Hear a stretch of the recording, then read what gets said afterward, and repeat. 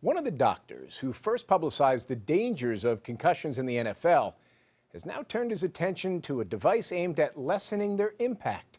As Contessa Brewer reports, it's all inspired by a small and very resilient type of bird. I am dying in here! I'm dying in here! Dr. Bales. The movie Concussion highlights the long-term consequences of brain damage from football. In the film, Alec Baldwin plays real-life neurosurgeon Julian Bales. We realized years ago, a decade ago, that helmets weren't the answer. Helmets weren't working. Why? Helmets can't protect the brain from slosh when the brain slams against the skull. Bales and his partners were inspired by the woodpecker.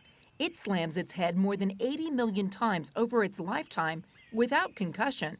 The bird's long tongue wraps around its head, compressing the jugular vein. Bales replicated that with a collar for humans that gently presses the jugular vein like a necktie, reducing blood flow out of the brain. That creates a backflow, about a teaspoon extra, making a tighter fit in the skull. So it's like bubble wrap for your brain. Yes, exactly. What's the downside to increasing the volume of blood inside the skull? There's none that we know of. This is such a novel device. The questions we get from parents, is it safe for my child? Independent investigator Dr. Gregory Meyer with Cincinnati Children's Hospital is leading a study. We didn't find any negative responses, so that gave us some confidence that this is safe. But we have to take this to the playing field to really be sure about that. Researchers equipped high school players and found 1,000 routine head impacts in one season. Are you saying that there's some concern about whether there are changes to the brain even without traumatic brain injury? Yeah, so that's a very important point. Maybe it's those repetitive hits that we need to really focus on and protect against. Researchers will publish the MRI results this month. They show a dramatic difference in the high school athletes not wearing the collar.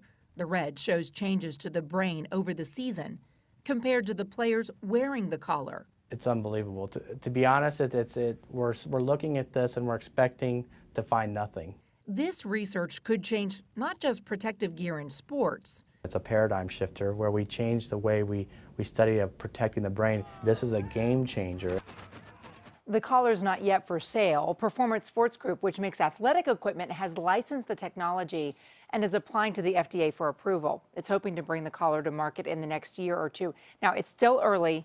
There are skeptics, but this really has the potential, Jim, to change the approach many industries take to protecting the brain from injury. Bubble wrap for the brain. Really interesting. Thanks, Contessa.